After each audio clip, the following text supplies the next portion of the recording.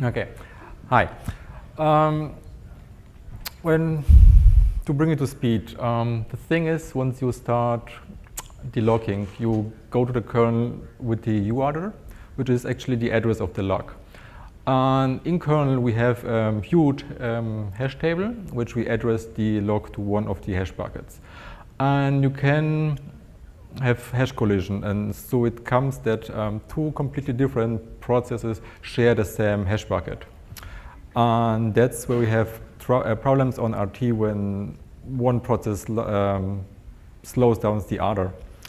And additionally, on NUMA nodes, you have the problem that the memory for the hash buckets is allocated always from one NUMA node, actually.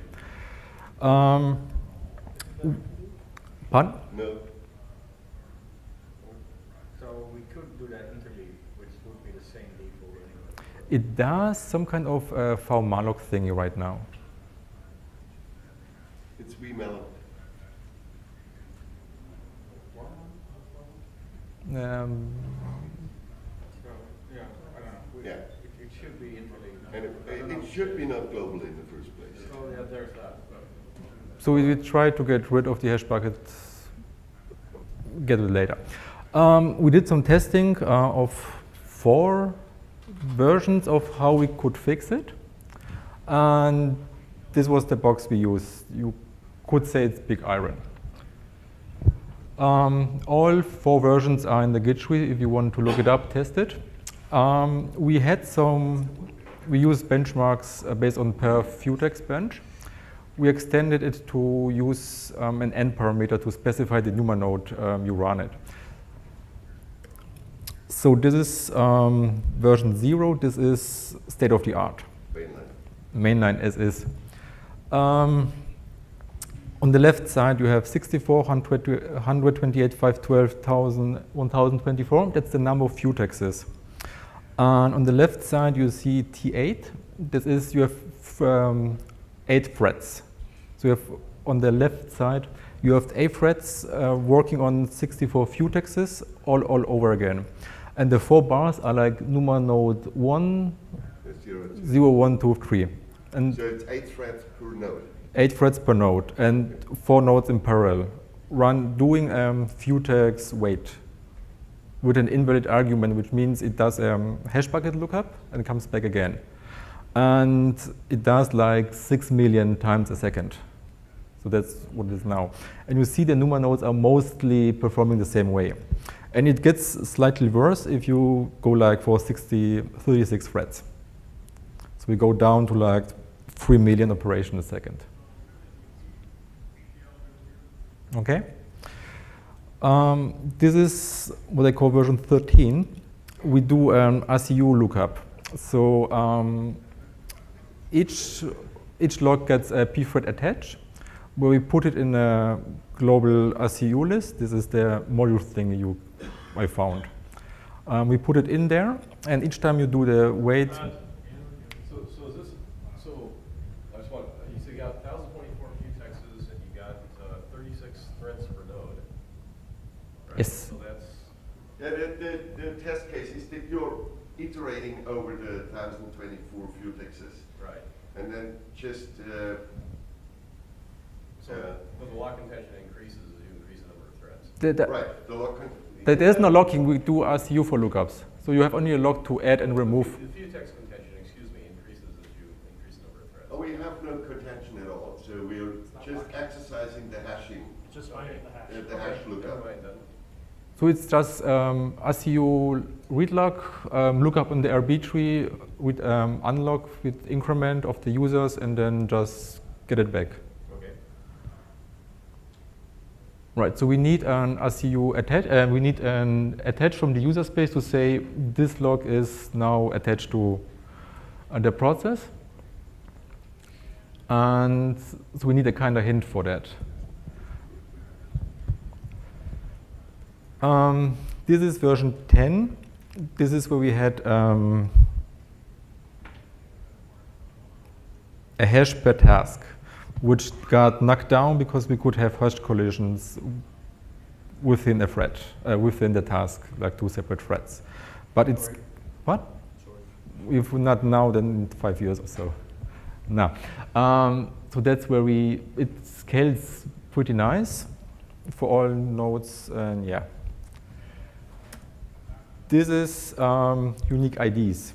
This is where, if you do attach, the Cisco returns you an ID number. The ID number is the position in the array. So we don't do RCU lookups, we just grab in the array and take it out. We still have RCU for the size of the array. And I punched it really huge to fit all of them, like, right. So this performs best. Right. If you see, this is slightly better than the per process approach. But the global thing had 64,000 hash buckets, while we here have only 256. So it's no surprise that it performs slightly worse. Yeah,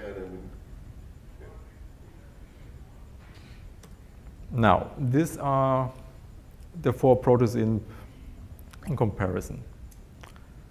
And the question is, which one will it be? Or do anyone has another approach?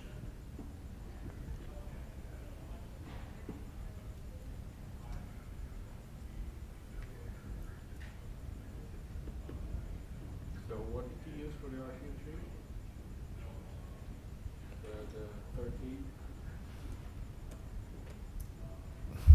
13? Userland needs to attach upfront, and the operation for log, unlock, and so on has a modifier for attached. So we can distinguish them both, whether we look in the global hash tree or in the per process hash tree. We cannot attach unconditionally because you could run out of memory.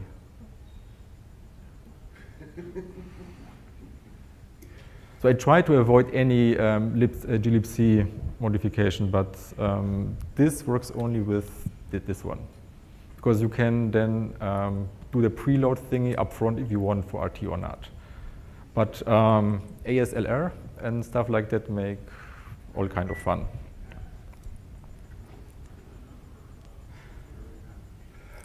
And this thing is complicated because glibc has almost no space to store the identifier. I found a variable we could cut in half. So we have like one 32-bit and you have two 16-bit.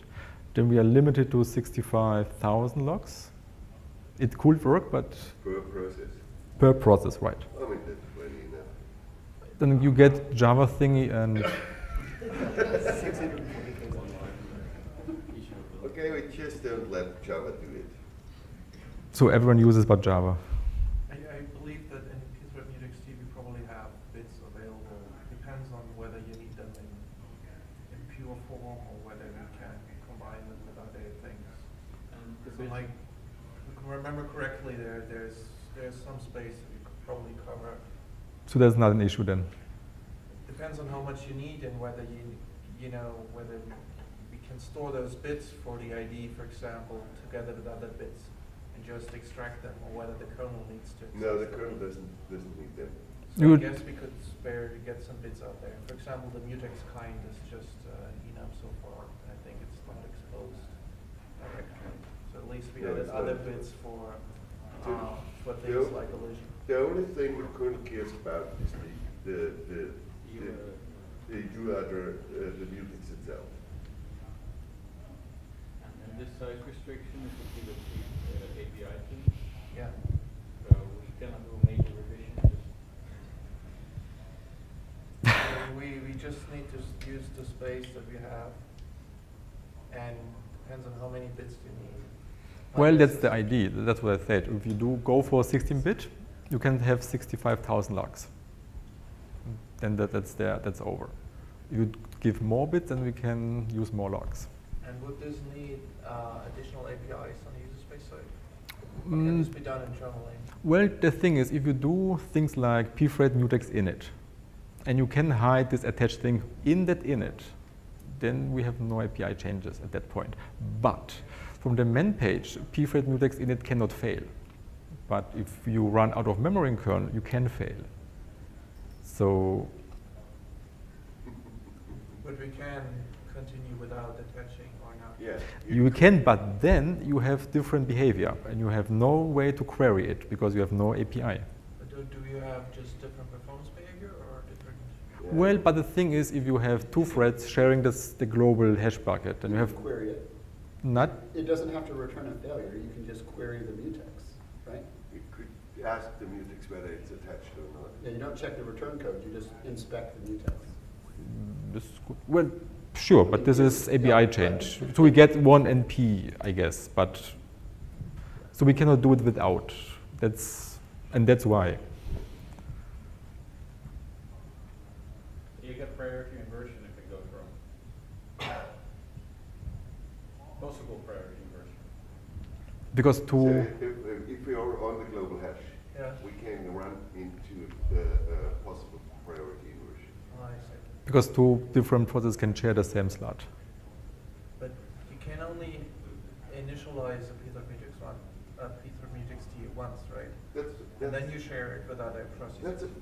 No, so the scheme we're doing with the unique ideas, so there's two ways. One, the one which we posted where you commented at, which is basically makes it work for both private and shared futexes. But then the new scheme we have where we just use a per process storage space in the kernel, that just will work for private. Okay. And private is what we are really concerned about. I screwed the shared ones. I mean, they shouldn't be there in the first place, or at least not for critical stuff. But they were there in the first place. The private came later. Yeah. Yeah, but so you're right. So everything here is just for the private Futex. Shared is out of picture. No one cares.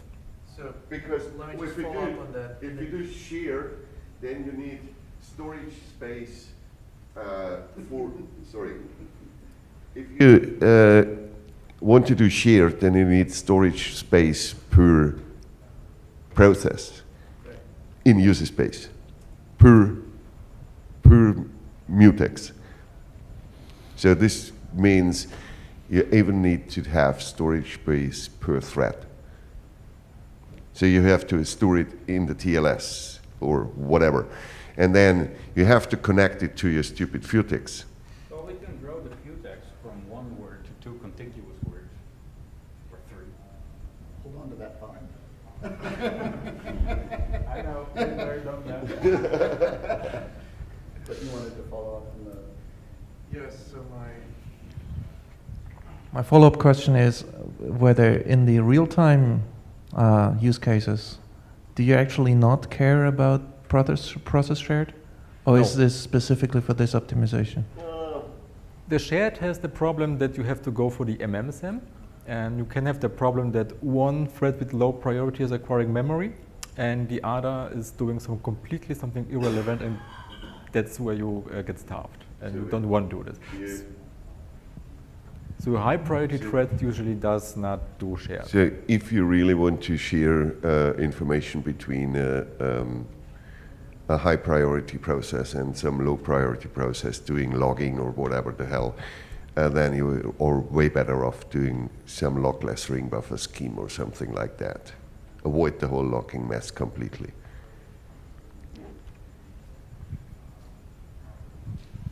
So it wasn't clear. The background to my question is because if we can ignore process shared, then we can use dynamic memory within glibc, and we can potentially build our own wait queues and stuff like that, which might help us solve the convar issue, for example. Yeah. And so, I mean, if process shared doesn't matter, we can do a lot of things in user space. Right. Yeah. I think we can ignore process shared for that particular performance thing. I mean, even Java is not process shared, it's process private. Even what? Java? Java. It's one big pile of threads. Yeah. In any variation of the pronunciation you can put it, you're right.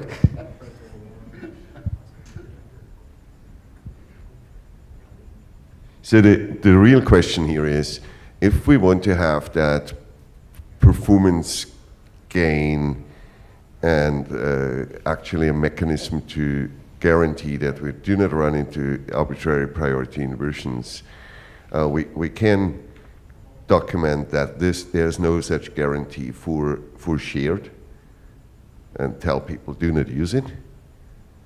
Think harder. We have a lot of such limitations in RT, obviously.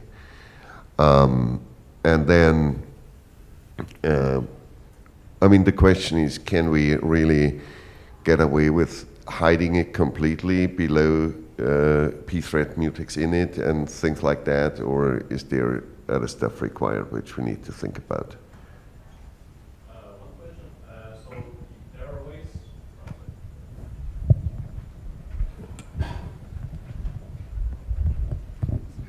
So there are ways to initialize mutexes, pthread mutexes in user space with static assignment. So you don't need to actually do init call. So yeah, but you can do it on the first operation. yeah, you can do it lazily. Yeah.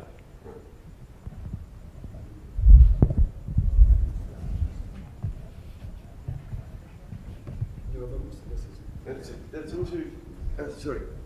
That's also interesting for non-PI, because that's what you're seeing. Can you go back to the slide where you have the mainline behavior?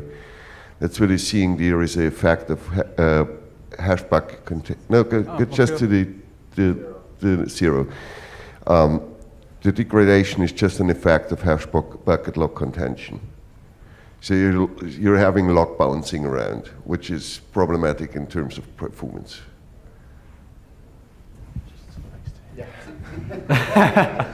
Yeah, but in terms of general purpose lock performance, I'm much more concerned about the lack of proper spinning and backoff in glibc. And you know, we have a very, very simplistic lock implementation. And so I think at the point where we get to suffering from contention in the Futex, so in the kernel's blocking mechanisms, this is much further into, you know, into the future than what we can fix right now. So some database company, some unnamed database company, could not or would not use the Futex system call. They weren't even considering glibc. They're not interested. The Futex system call, because of cache bouncing on the global scale for their NUMA systems, having this per task state avoids the entire global hash and solves NUMA issues for them as well. So, but I think we need to look at the bigger picture, and the bigger picture is if you're really a high-performance database, right, you don't want to oversubscribe your cores with threads, right?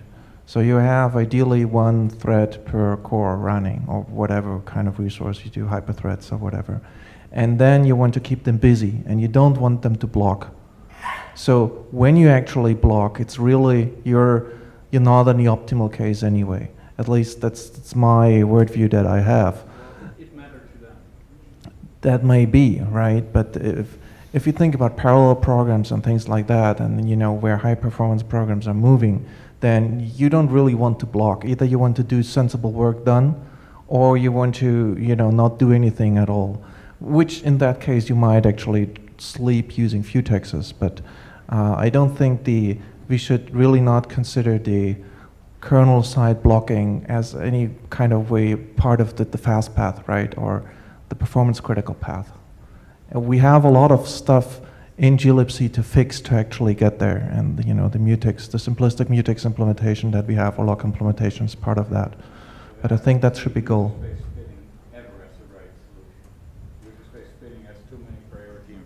As is. User space spinning just does not work in the oversubscribed case. Just like user space spin locks. Thinking about general purpose right now. PI might be different, so with priority inversions it's different. But even in the general case, so the atomic operation you need to do is some 20 odd cycles. kernel entry and exit is 100 cycles. So there is a very small number of cycles left in which user space spinning can amortize anything.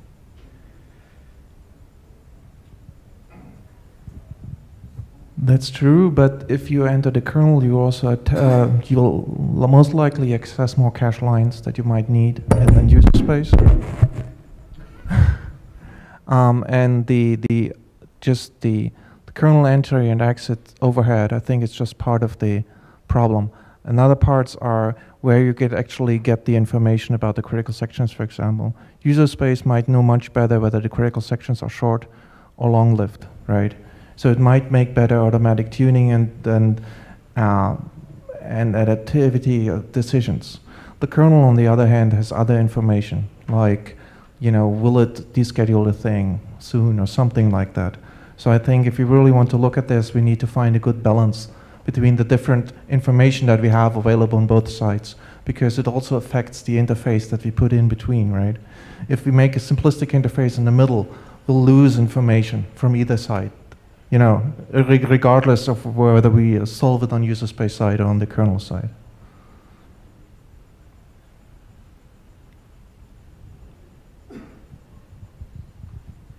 So in general, we should rejoice as user space gets their locking right to begin with. In the high performance case, people don't care.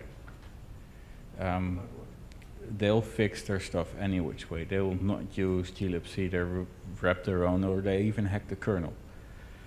And I have not yet seen anybody request anything across this boundary, like what you describe. And I mean, Restartable sequences?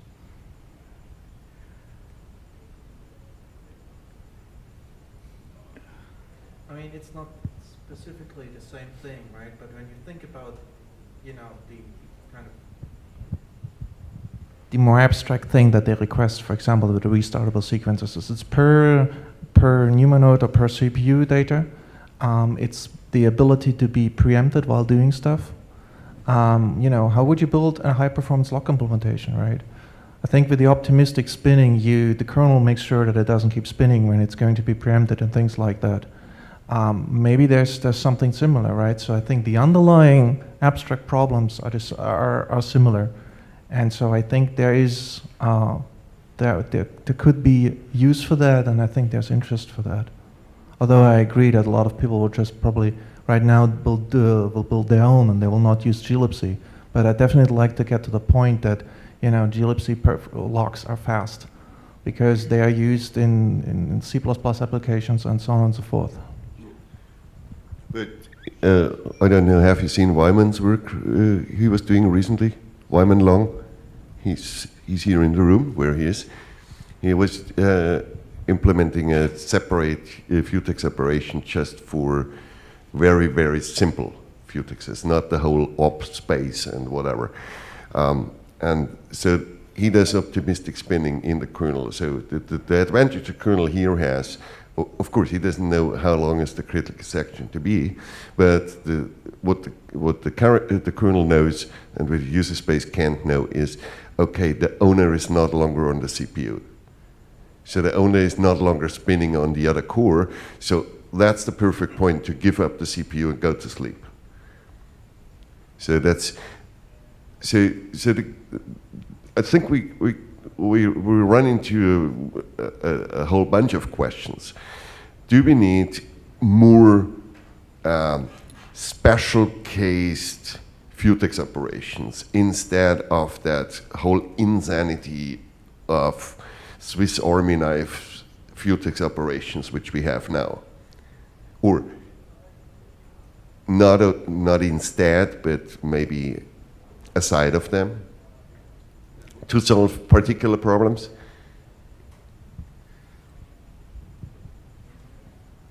So I'm all in favor. FUTEX has hurt my brain and special purpose one. And we can't get rid of the ones we have. It's just not going to happen. No, they're not going away. But wouldn't the convar thing be easier if you had special purpose built stuff just for Convar. This is true, but I think it would be a too tightly coupled solution if the kernel would try to really solve exactly the Convar semantics and exactly, you know, the need for blocking that we have in barriers and in semaphores and in read-write locks and in whatever else people might want to do, right? So the Convar, for example, we'll touch on this later in the talk, is, for example, could benefit of more of the waiting condition if the kernel would be aware of more, you know, more semantics about what kind of condition you're actually waiting on. Right now, it's more likely a flag. It is specialized, but it's not specialized in the way that we say, okay, now we're building a mutex or we're building a lock. It's specialized in saying that, okay, we make the abstract thing more powerful.